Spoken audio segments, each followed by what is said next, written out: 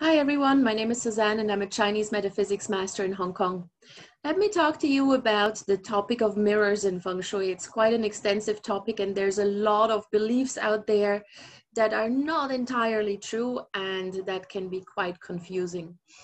Now, a lot of people believe that you need to put a mirror at your window or at your door to reflect out negative energies. Now, if you think about this logically, you have to realize that a mirror is just a mirror. A mirror cannot distinguish or separate between positive energies and negative energies. A mirror will simply reflect everything that is there. So if you have a mirror at your main door, believing that it reflects negative energies away from your flat, away from your door, then you will also have to believe that it reflects everything else away.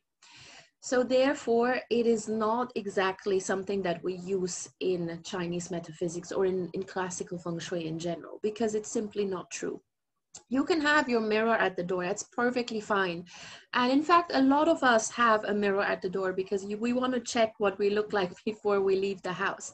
But it doesn't necessarily have anything to do with feng shui. A mirror cannot tell the difference between good and bad. It will just reflect everything. So if you have a mirror at the door, leave it there. You don't need to be afraid that all the good stuff is going to be reflected away as well. It's just a mirror. A mirror is a mirror. It doesn't do anything in classical feng shui, and definitely not at the door.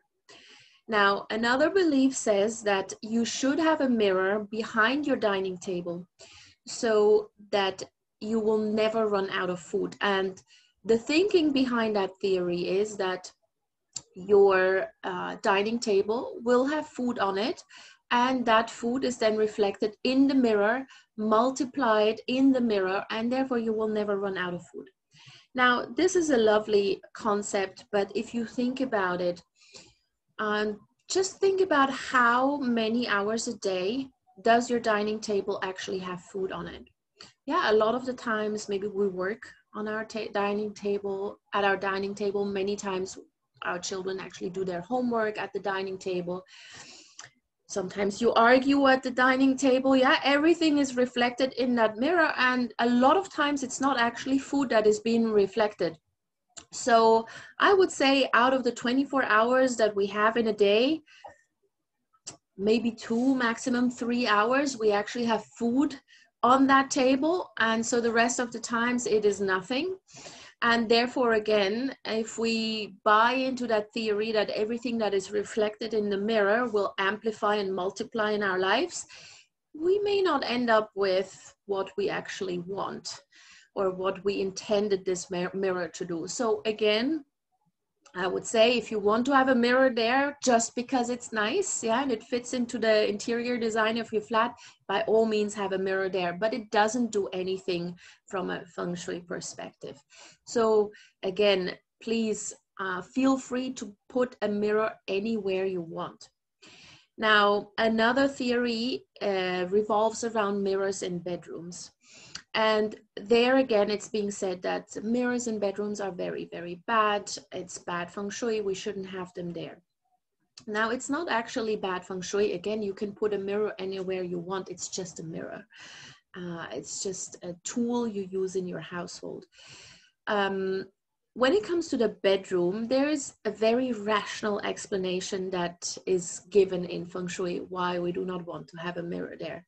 And that is because if you have a mirror there in the bedroom and you get up at night, and because you know your bedroom and your house so well, you don't necessarily turn on the lights when you get up to go to the bathroom.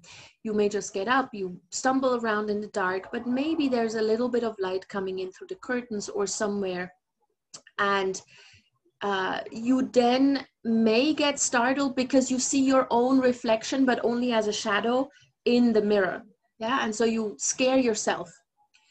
And from a feng shui perspective, that is not great. Yeah, or just generally from a human perspective, you don't want to scare yourself. So this is why we don't advocate for mirrors in bedrooms, but it doesn't necessarily have any negative effect.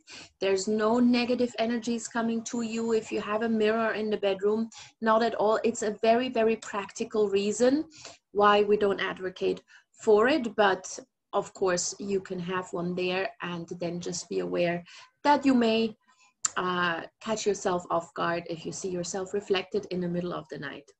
So mirrors are not something bad. Put them anywhere you want. Don't be scared, and don't associate too many feng shui meanings to a mirror when there are none. So that's my very practical advice when it comes to mirrors. If you would like to know more about this or any other of the beliefs that are out there when it comes to feng shui, please feel free to get in touch with me. My contact details are in the notes below.